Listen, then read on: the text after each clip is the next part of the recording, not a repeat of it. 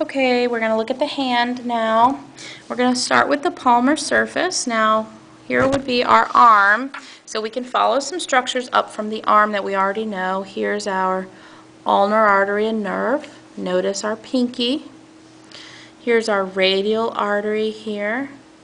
This structure right here is the palmaris longus, one of the flexors that's coming from the forearm, and it is going to end in this thickened portion of tendon called the palmar aponeurosis.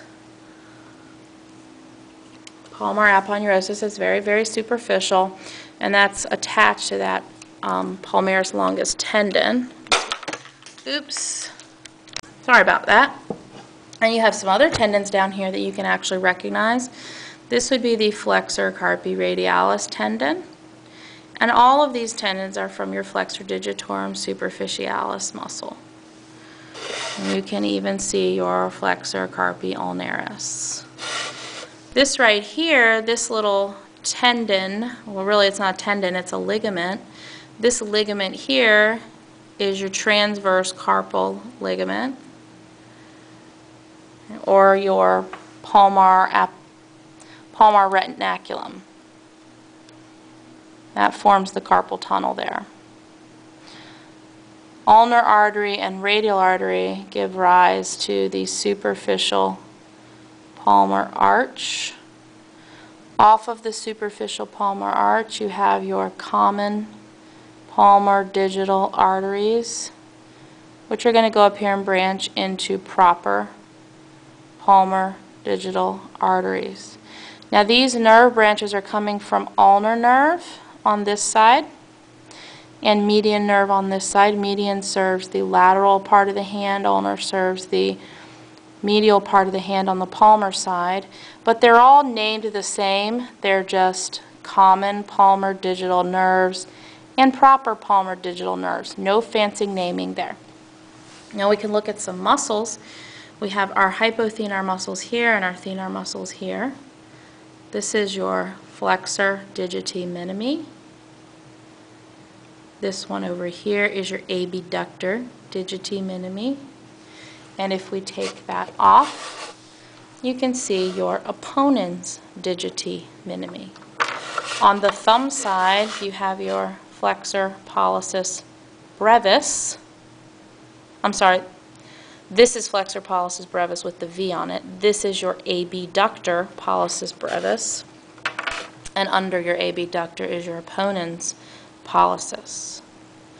This is your branch from your radial artery that's giving rise to superficial palmar arch. Notice radial artery also continues around to the back of the hand, and we'll look at that in a second. These are your flexor digitorum superficialis tendons, and attached to those tendons you have these little worm-like muscles called lumbricals. If we take that layer off, we can see the deep structures of the hand. You can see your deep palmar arch right there, and these straight arteries coming off of the deep arch are called metacarpal arteries. Palmar metacarpal arteries. They're going to come up in anastomose with your common palmar digital arteries, and these are just called metacarpal nerves. This big muscle right here is the adductor for the thumb. It has two heads, the transverse head and the oblique head. Now we'll look at the back side of the hand. Turn this guy around. You have your extensor retinaculum here, holding all those tendons in. You can see the tendons for your extensor digitorum here. You've got your extensor carpi ulnaris tendon there, and your extensor carpi radialis tendon. You have this tendon, which is your extensor digitorum longus tendon. You've got your extensor digitorum brevis and your abductor. I'm sorry, what am I saying? Extensor pollicis longus tendon, it's going to the thumb. Extensor pollicis brevis tendon and your abductor pollicis longus tendon. I'm sorry about that.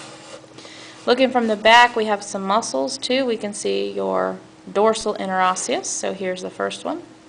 Between the thumb and the first finger. Here's a dorsal interosseous, 2, 3, 4. All of these are the tendons for your extensor digitorum. And you've got intertendinous connections between them. And if we go up here, you can see your extensor hoods on the knuckles of the fingers. As far as vessels and nerves, you have your dorsal carpal arch right there.